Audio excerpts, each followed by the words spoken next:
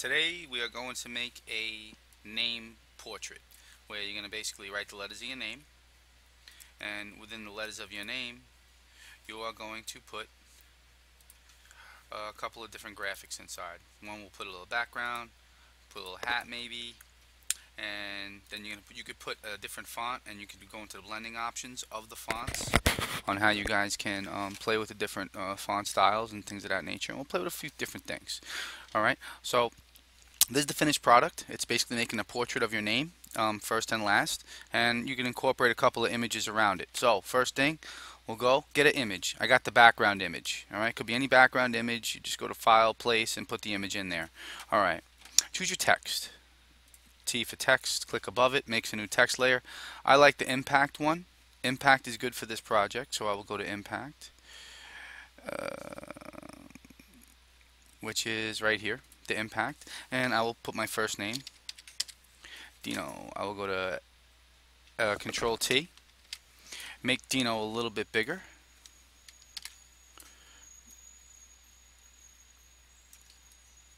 Right about there. That's fine. Right there. Good. Move tool and apply. Now, put the picture over the text, and then you will just go to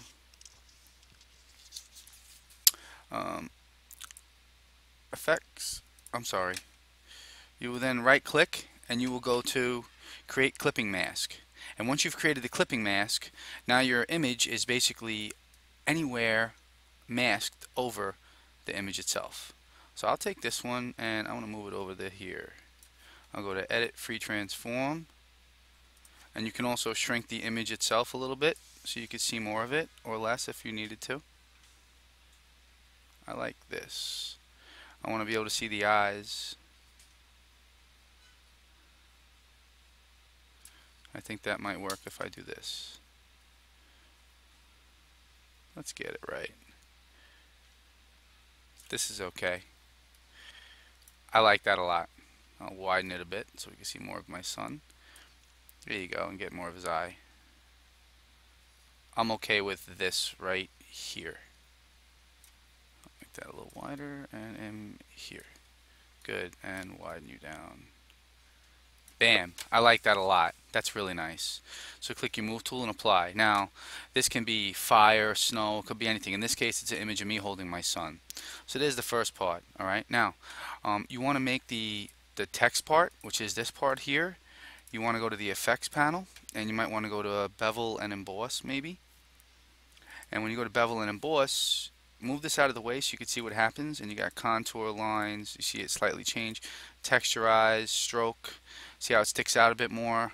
I'll do a drop shadow, and I'll do an outer glow, pattern overlay. There's all different ones. Color overlay. You don't want to do anything that covers the middle. This does a satin, like a, makes it a little darker, duller, and the stroke. I like the stroke as well. I'll make the stroke there, and you could then hit OK. Now, next thing, we could put our last name.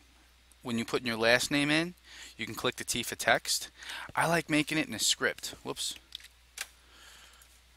You're going to want to click the T for text and click elsewhere, and I'll put my last name Riese. It's not coming out though, because it's, why isn't it coming out? Oh, I see why. I got to make another layer above it. So on this layer, T for text, here you go. Alright, highlight my last name, and I will go into here and make a script. All of these are, you could see examples of it. I chose a script font. Now I'm going to hit Control T on the script font, and let's make it a bit bigger. And you could put it here where it's Riese Dino, like that. My last name is Riese, by the way. You could put it here, which is kind of nice, and I'll actually leave it right here, which is kind of cool. Dino Riese. And I'm also going to add an image from the internet, which will be a Mets hat, because I am a Mets fan. And here's the hat. So I'm going to copy the image, go back into Photoshop, and I'll go to edit, paste, take away all your layers really quickly and look at the image itself. Take away the background. So now it's just a hat. Go to select, deselect. Bring back all my layers again so I can see what's going on. Now, my hat. I'll go to edit, free transform, or control T, and I could put the hat right on top of the O by making it a little bit bigger. And maybe making it a little crooked, you know.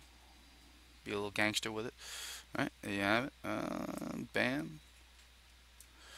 Stretch it a bit. And we'll flip them over a bit. There you have it. So it could be done like that. Apply. And you could put like a drop shadow. Blending options. Go to your drop shadow inside the hat as well. If you wanted to. Just to give it a little bit more three-dimensional effect. And now you have your name. With your, you have a, whatchamacallit. It's a mask, basically, underneath with the image. Then you have text, and you could change the different text fonts, and you play with the magic wand, and you could put images over your portrait. So basically, anything that describes you, you can collage anything around this image itself. Alright, this is a really simple project, but it's effective. You want to change the color of this font here. You can come into here. You could even go into the blending options.